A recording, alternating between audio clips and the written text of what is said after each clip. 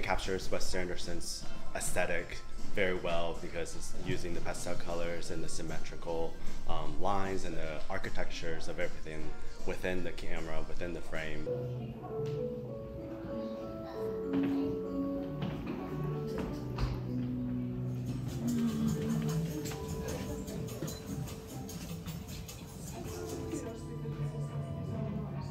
What's the reason of that book?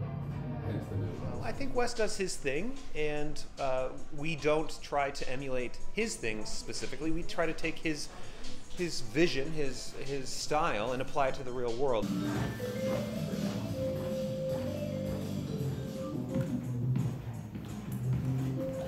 I think his films, they're so perfect. Like, there's nothing wrong with the sets, whereas these, you can see there's like little things out of place that aren't quite fitting. So, but I like that because it's like the real life version of it, which is really sweet.